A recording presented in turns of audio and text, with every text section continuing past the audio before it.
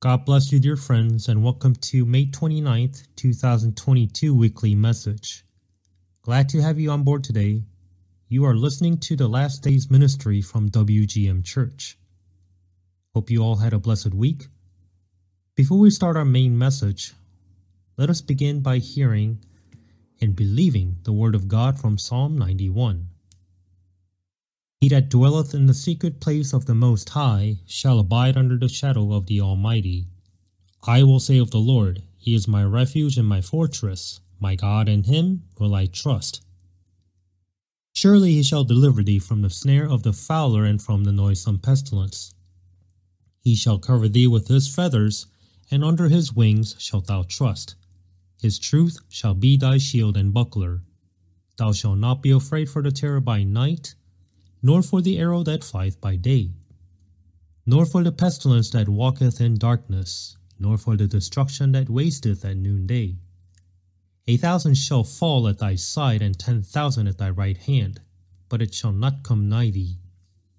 Only with thine eyes shalt thou behold and see the reward of the wicked. Because thou hast made the Lord, which is my refuge, even the Most High, thy habitation, there shall no evil befall thee, neither shall any plague come nigh thy dwelling. For He shall give His angels charge over thee, to keep thee in all thy ways. They shall bear thee up in their hands, lest thou dash thy foot against a stone.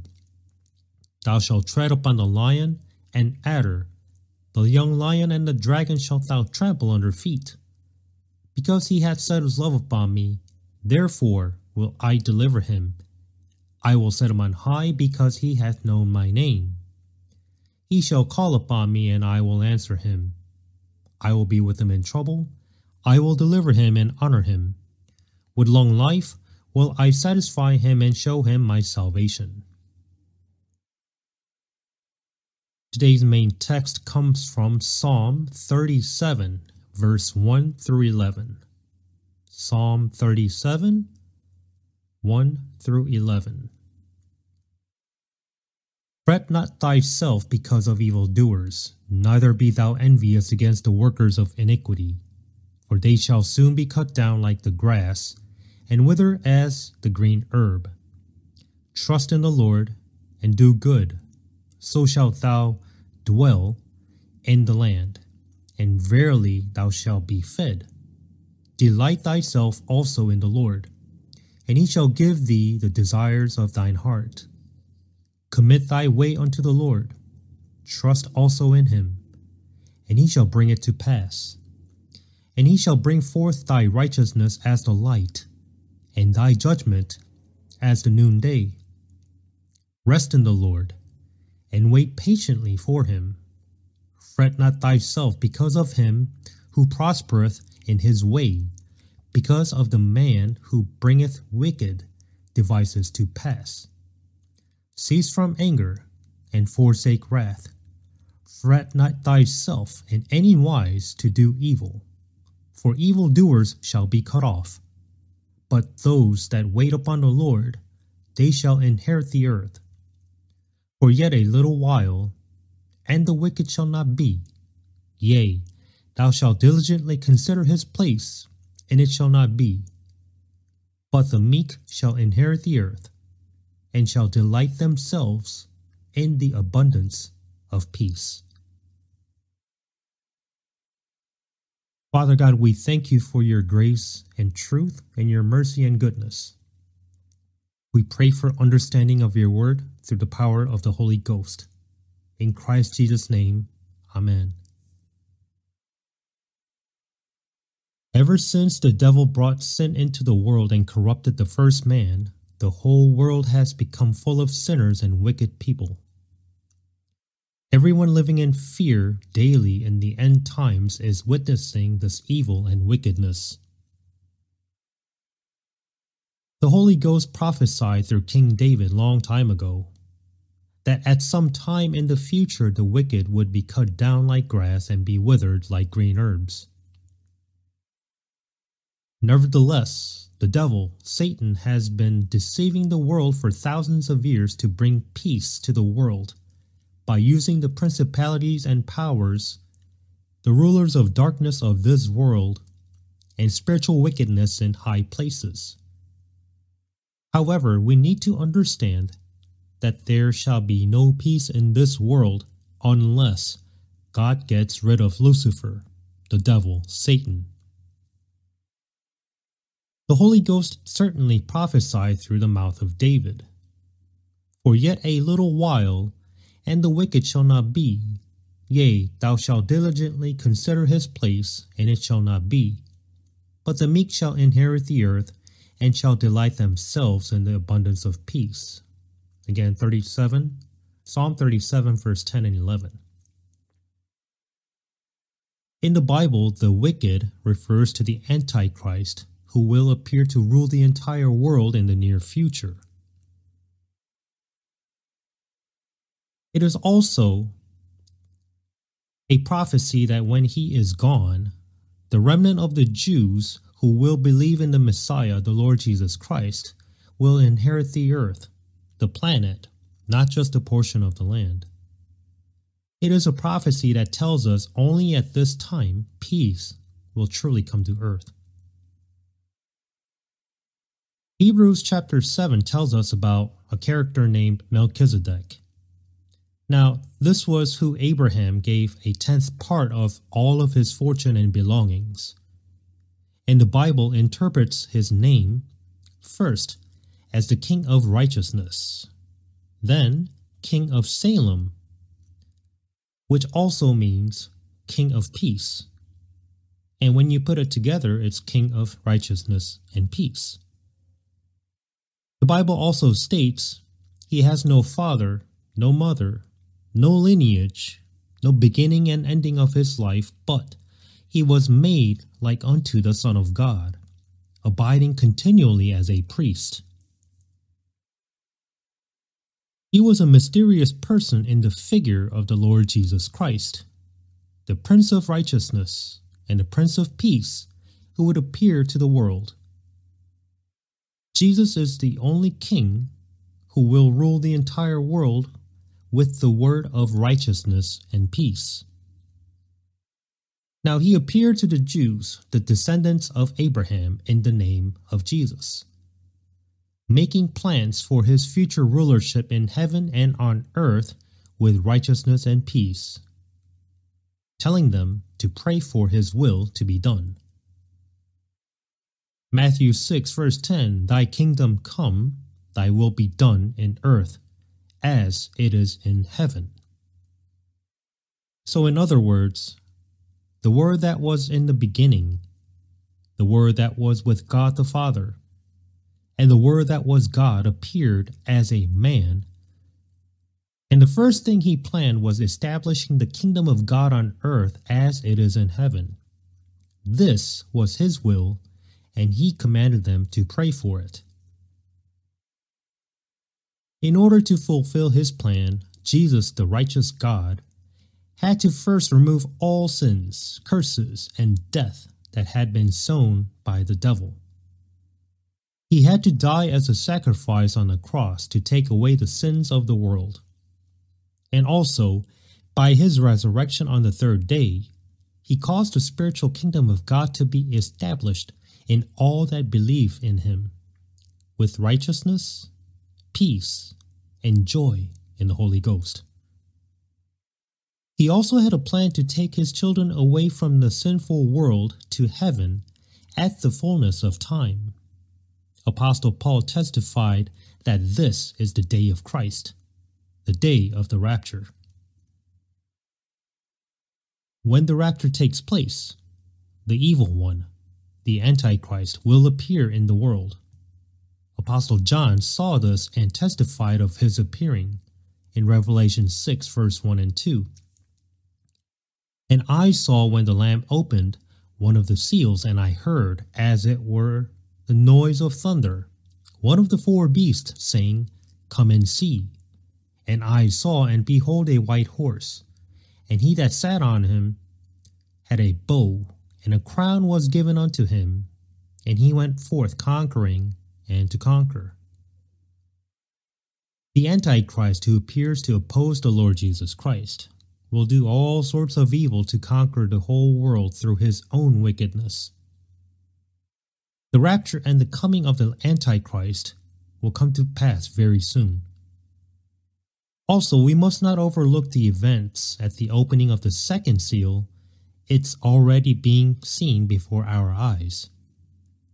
Those who are left behind after the rapture takes place will not only see this horrific event, but they'll have to live through it as well. And when he had opened the second seal, I heard the second beast say, "Come and see." And there went out another horse that was red, and power was given to him that sat thereon to take peace from the earth, and that they should kill one another. And there was given unto him a great sword. Revelation 6, verse 3 and 4. The whole world is now trembling in fear, as the great sword, the great war is imminent, which will soon lead to a terrible famine and devastating plague all over the world. Apostle John witnessed and testified of conditions that would follow after the war. And when he had opened the third seal, I heard the third beast say, "Come and see." And I beheld, and lo, a black horse, and he that sat on him had a pair of balances in his hand. And I heard a voice in the midst of the four beasts say, "A measure of wheat for a penny, and 3 measures of barley for a penny. And see thou hurt not the oil and the wine." Revelation 6, verse 5 and 6. What follows would be a truly hellish world. And John continues of what he saw. Revelation 6, verse 7 and 8. And when he had opened the fourth seal, I heard the voice of the fourth beast say, "Come and see." And I looked, and behold, a pale horse, and his name that sat on him was Death, and hell followed with him. And power was given unto them over the fourth part of the earth, to kill with sword, and with hunger, and with death, and with the beasts of the earth. Apostle John that witnessed the souls who are beheaded for not receiving the mark of the beast. Revelation 6, verse 9 and 10. And when he had opened the fifth seal, I saw under the altar the souls of them that were slain for the word of God, and for the testimony which they held. And they cried with a loud voice, saying, "How long, O Lord, holy and true, dost thou not judge and avenge our blood on them that dwell on the earth?" When the sixth seal was opened, as Jesus mentioned, to his disciples, there was a great earthquake, and the sun became black as sackcloth, and the moon became like blood, and the stars of the sky fell to the ground like fig trees against a strong wind. He also saw the sky would be rolled up like a scroll and get swept away, and every mountain and island would be removed from its place. Apostle John witnessed the great judgment of God. In order to finally accomplish God's will in heaven, the Lord will use his military commander, Archangel Michael, to cast the devil and his angels out of heaven down to earth. And there was war in heaven. Michael and his angels fought against the dragon, and the dragon fought and his angels, and prevailed not. Neither was their place found any more in heaven. And the great dragon was cast out, that old serpent, called the devil and Satan, which deceiveth the whole world. He was cast out into the earth, and his angels were cast out with him. And I heard a loud voice saying in heaven, "Now is come salvation, and strength, and the kingdom of our God, and the power of his Christ. For the accuser of our brethren is cast down, which accused them before our God day and night. And they overcame him by the blood of the Lamb, and by the word of their testimony, and they loved not their lives unto the death. Therefore rejoice, ye heavens, and ye that dwell in them. Woe to the inhabitants of the earth and of the sea, for the devil is come down unto you, having great wrath, because he knoweth that he hath but a short time." Revelation 12, verse 7 through 12. Apostle John saw and testified to the vision of God's will being accomplished in heaven. And now, seeing the will of God being done on earth, John testified, Revelation 19, verse 19 through 21, "And I saw the beast, and the kings of the earth, and their armies gathered together to make war against him that sat on the horse, and against his army. And the beast was taken, and with him the false prophet that wrought miracles before him, with which he deceived them that had received the mark of the beast, and them that worshipped his image. These both were cast alive into the lake of fire burning with brimstone. And the remnant were slain with the sword of him that sat upon the horse, which sword proceeded out of his mouth, and all the fowls were filled with their flesh." Father God's will shall be done in heaven and on earth when he sets up his kingdom in heaven and on earth, as Jesus said. After the judgment of Satan in heaven, and the judgment of Antichrist, the beast, and the false prophet on earth, along with all the nations that followed them. So this is when prophecy spoken by David will be fulfilled, as he spoke in Psalm 37 verse 10, "For yet a little while, and the wicked shall not be. Yea, thou shalt diligently consider his place, and it shall not be." Therefore, Christians living in these last days should always trust in the Lord, who gives us desires of our hearts when we delight in the Lord. Rest in the Lord. Wait for him. Hope for the day of Father's will to be done, all while living peacefully in the Holy Ghost. Jesus will return soon. He will come for his church first, the chaste bride of Christ, before he allows the great tribulation to start on earth. He will then return on his second coming with the church to destroy the unbelieving world. He will then set up and rule his millennial kingdom here on earth. He invites everyone into his kingdom of righteousness, peace, and joy in the Holy Ghost. Admit your sinner for not believing in the blood shed by Jesus. Repent and believe in this gospel, how that Christ died for our sins according to the Scriptures, and that he was buried and rose again the third day according to the Scriptures. You must repent and believe the gospel with all your heart. Pray for wisdom and understanding of the Holy Bible as you study, and let Jesus lead you in truth and spirit. Jesus is waiting for you even today. The day of salvation is now and today. God bless and have a wonderful day.